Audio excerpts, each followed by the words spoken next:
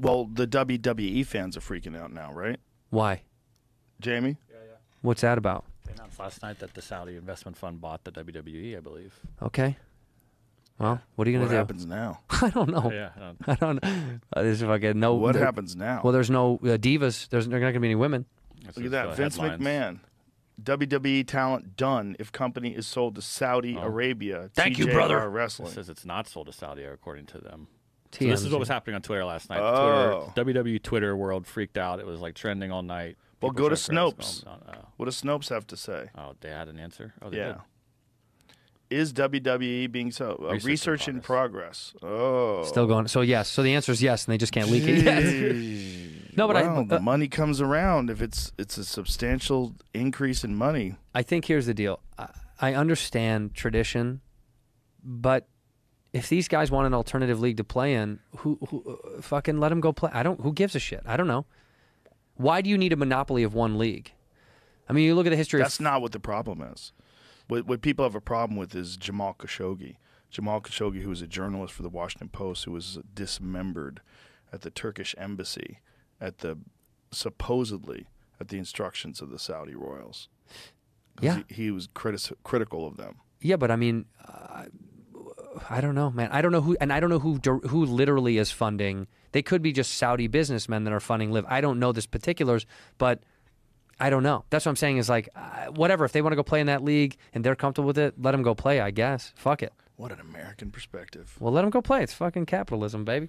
You want to get that fucking check, dude? That's the Trump perspective. Well, get that fucking check, dude. Trump told them it's an amazing, amazing organization. They're doing great things. Doing great things. Go get that money.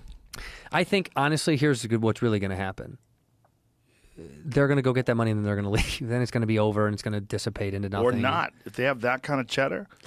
They have enough cheddar, they could literally keep this going forever if they wanted to. Yeah. And they wouldn't put a dent in them. No, it's not that. And you're right. It's more that what guys are going to be willing to either stay there or continue to go over there. So the problem is the talent, right? It's like anything else. It's like, but they're having the events here.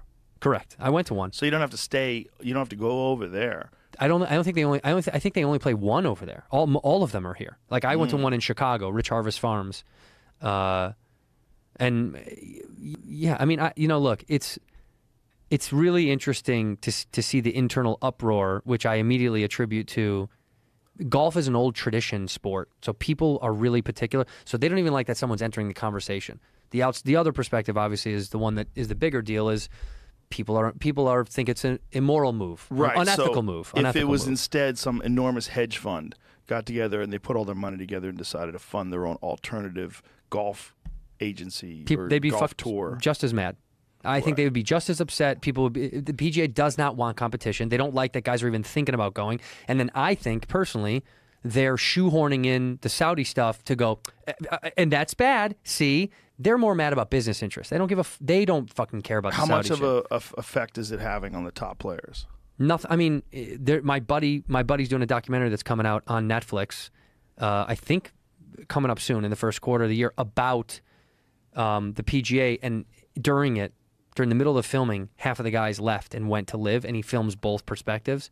So, and it's supposed to be really good. It's not changed much.